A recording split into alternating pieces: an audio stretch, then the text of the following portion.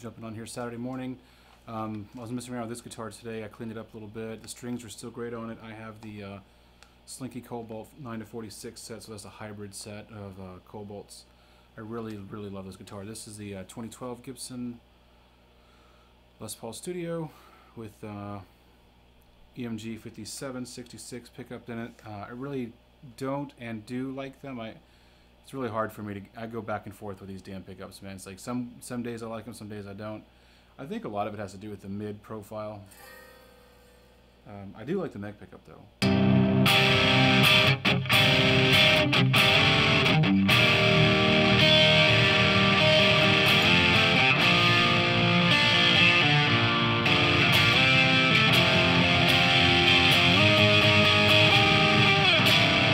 I like the mid on the neck, but not so much on the bridge, I hate to say. But anyways, yeah, I really am a big fan of passive pickups these days, and most of my guitars have, if they have EMGs, they're all actives. I don't have a set of HZs yet. I did see in the 2017 NAMM EMG showing that they had like this passive, active passive type pickup. It looks like, I don't know what it's called, something passive, something, you know. Anyways, I really am interested in trying those out. I like a passive pickup, and I do like EMGs to some degree. So yeah, retroactives, I think is what they're called, retroactive looking pickup. I don't know if it's passive or if it's active, but I'd like to try those out. What do you think about EMGs? Are you a fan of EMGs? Like I said, I have them in some of my guitars, but not all of my guitars. But the ones that I do have are the 81s, in the 5766s, and the 85. And I think I have an 83 in one of them. Anyways, so yeah, like this just Jackson right here behind me has 81, 85, and there's one on that wall over there that has the 81 and 83, or is it the 86? I don't know. But this is 5766. On a clean tone, they sound really good. This guitar in particular, on a different amp. I'm using the 6505 right now, but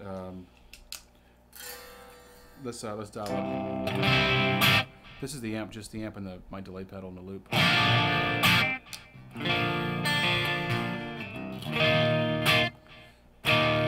mean, the amp is set to be break up already. I lowered the gain a little bit. We're in the clean channel without the crunch engaged, so it's just a clean.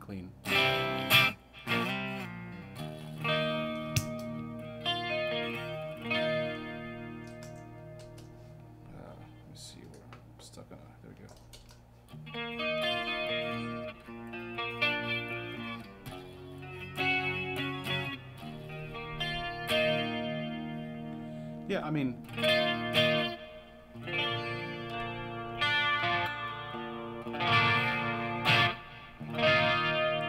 definitely has its own characteristic that's very unique.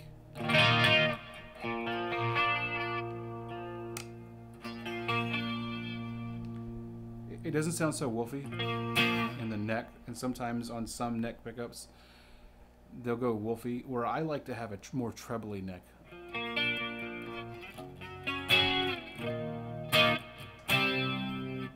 Anyways, let's see, I've got the BigSky right here.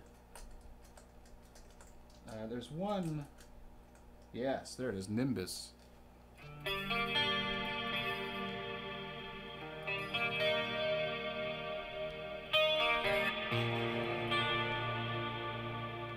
Yeah, there you go. Some ambience through the 6505MH in the clean channel.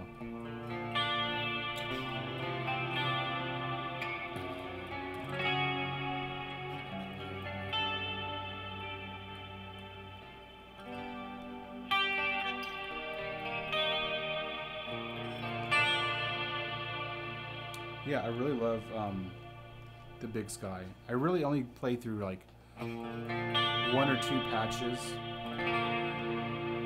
and I'll modify them with different algorithms that the machine has on it.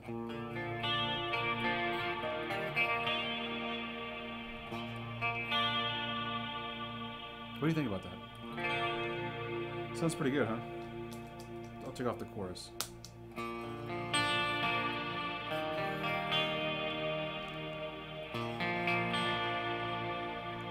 So I was thinking about it last night. I guess I'll use this whole iTrack, iPocket, Focusrite iPhone setup that I'm running right now primarily as like a blog, right? Like a vlog.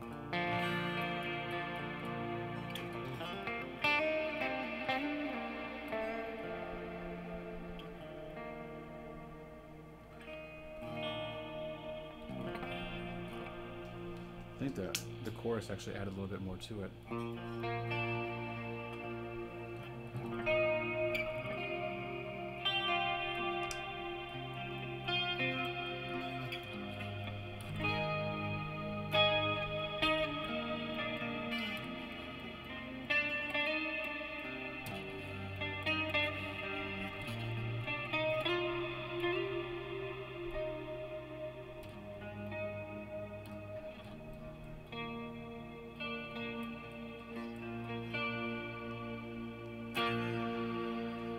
Doesn't sound too good of gain though, but yeah, so we're still in the clean. The gain pedal you heard was obviously the BE-OD Friedman pedal. It's such a badass pedal.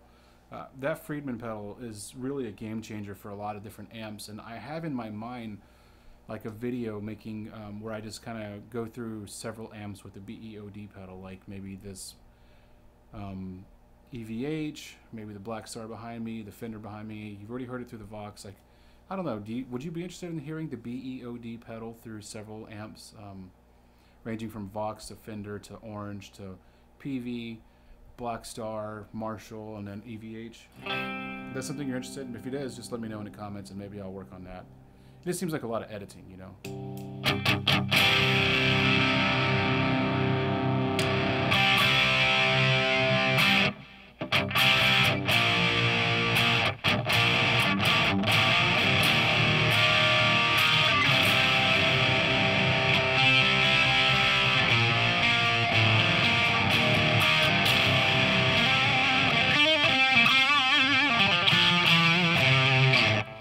Looking forward to getting my hands on the Friedman Dirty Shirley pedal as soon as that comes out. I'm really interested in that. And incidentally, on the last collaborated video with Pixie Licks and Phil Mcknight and Robert Baker and Tone King, Phil was talking about the distribution center, whatever I think it's called, like boutique amp distribution video that HP made. It's HP42. He's a guy in Germany. Really badass studio, guys. Super awesome. Anyway, so he kind of ran around the boutique amplifier distribution or whatever in California, and I was blown away because Phil had recommended that video, right? It's saying like, this is my favorite video of NAMM 2017. I saw that video. I couldn't believe it. How many people they had there and how many different just things. I mean, it's like when I see something like that here in America, it makes me really want to buy their products, right? Like where's a collaboration of multiple brands and companies coming together in one distribution manufacturing warehouse.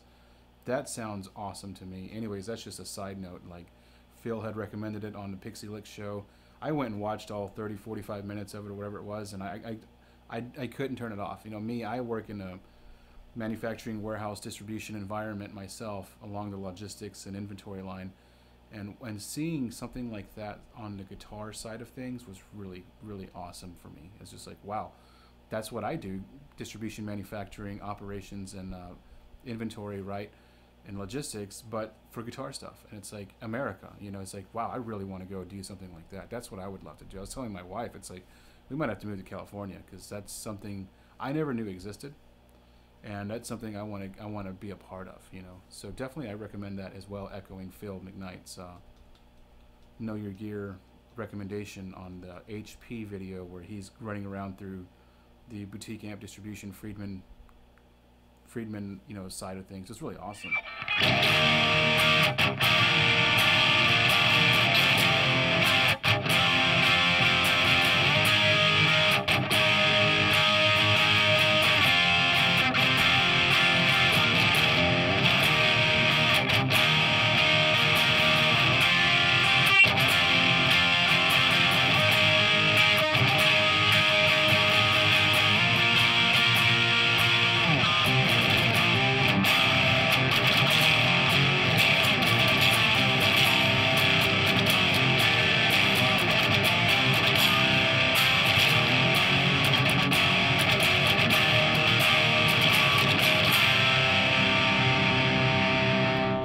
it's pretty interesting today. I was messing around with my guitar tone.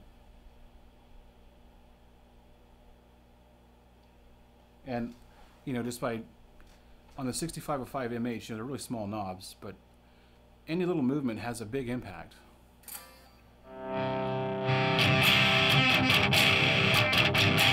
I just pulled back some mids and a little bit of the highs back.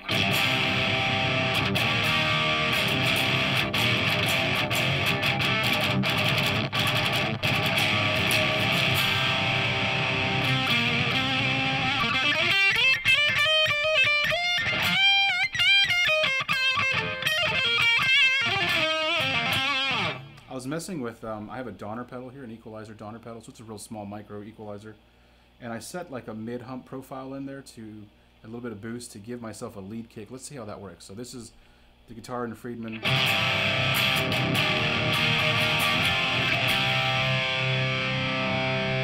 comes the EQ pedal.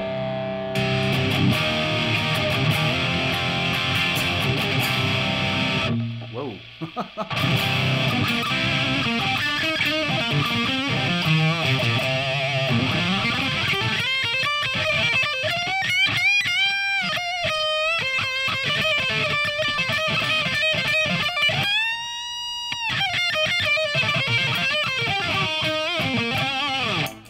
Yeah, my idea for that was just to give it like a little boost, but I think I did it a little too much.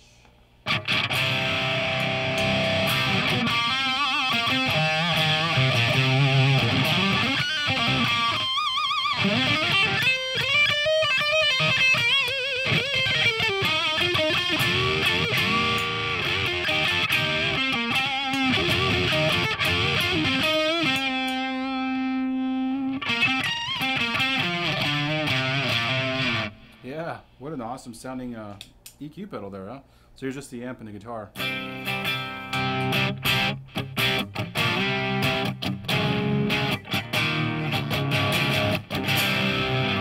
Yeah, pretty awesome, dude.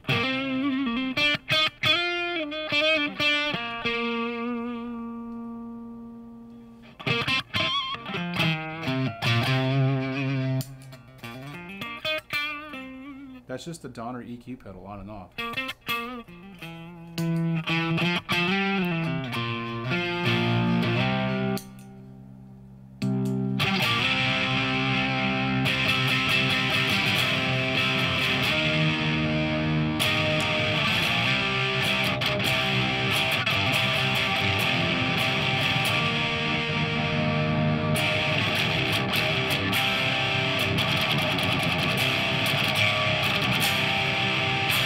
Yeah, I've been messing around on my laptop here with the Focusrite 18i8, and I'm using BandLab as my DAW, which is a pretty free, simple to use DAW, like along the lines of very slimmed down and easy to use.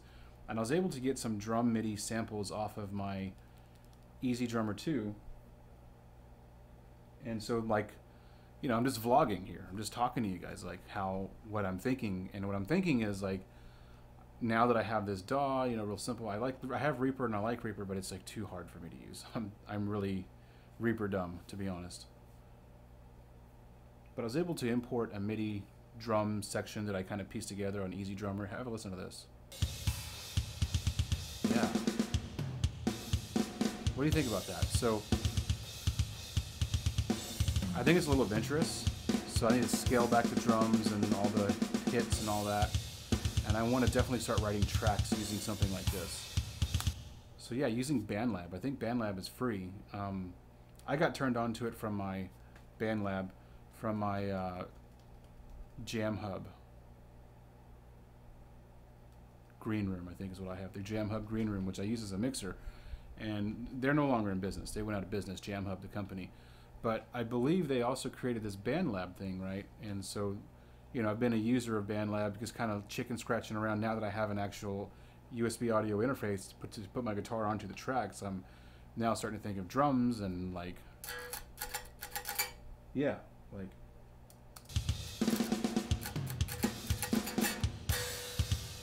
Yeah, it sounds pretty awesome. I'm going to spend more time with that this weekend. That's my plan. I'm off Monday, so I'll probably jump on here later tonight or tomorrow.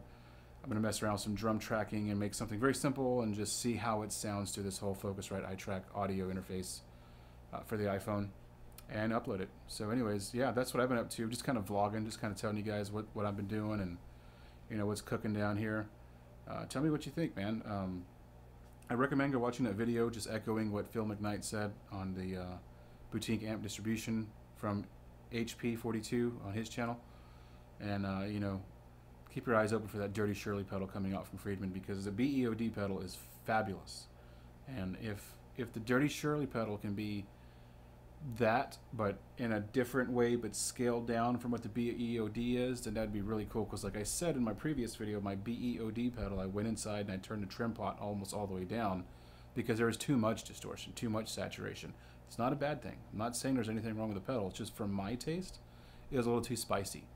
So I trimmed it down a little bit. Anyways, that's been this guitar, and just showing you kind of what's going on here this weekend in the studio, and we know where I'm at and what I'm planning on doing here in the future. So pretty cool little vlog. We'll call this vlog number 3 because I did 1 and 2. Now this is the 3rd one. So I'll catch you guys either today, later on, or tomorrow. You guys have a good